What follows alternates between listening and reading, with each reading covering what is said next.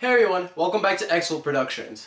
This is an Asus Q55 OLF, which originally shipped with Windows 8. I used to use this computer with Windows 7, but due to constant driver issues, I gave up on it and upgraded to Windows 8. I've used this laptop with Windows 8 for about a week now, and the reason I'm making this video is because I'm being forced to upgrade to Windows 10. This is because several programs that I want to be able to use on this laptop dropped support for Windows 8 years ago, and I wouldn't be able to use them without Windows 7 or 10. So, how is Windows 8 in 2023?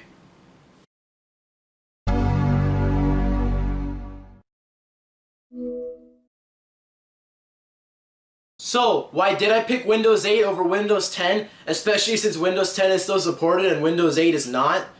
Well, mostly because of Windows 10's notorious background tasks. You see, this laptop uses a spinning hard drive, not a solid state.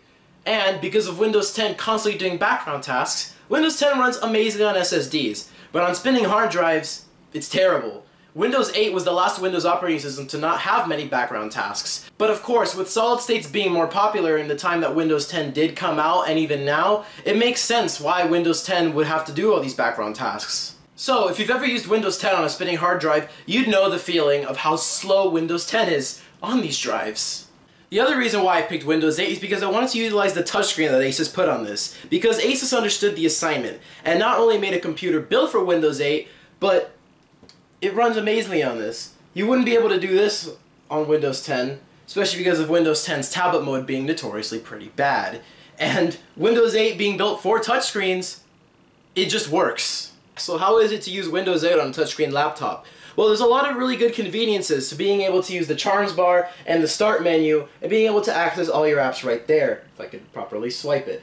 And another reason I like Windows 8 is because Windows 8 is, in my opinion, a perfect cross between Windows 10 and Windows 7. Two really good operating systems put into one decent package. The reason that Windows 8 really didn't see much success was due to the fact that most people did not own touchscreen computers. Most people, back in 2012 and 2013 when 8 and 8.1 came out respectively, most of them were on desktop PCs. So Windows 8 was really of no use to them.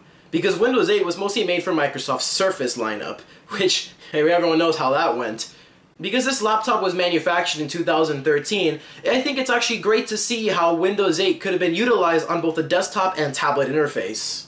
And I'm gonna be honest, I actually really liked Windows 8 for the time that I used it, and I'm probably gonna miss it once I upgrade to Windows 10, but I do feel that it is pretty necessary, as the only reason I'll ever upgrade an OS is due to app support. As much as I'd like to use Windows 7 again, due to the aforementioned driver issues, I'm afraid I won't be able to use Windows 7 on this laptop again.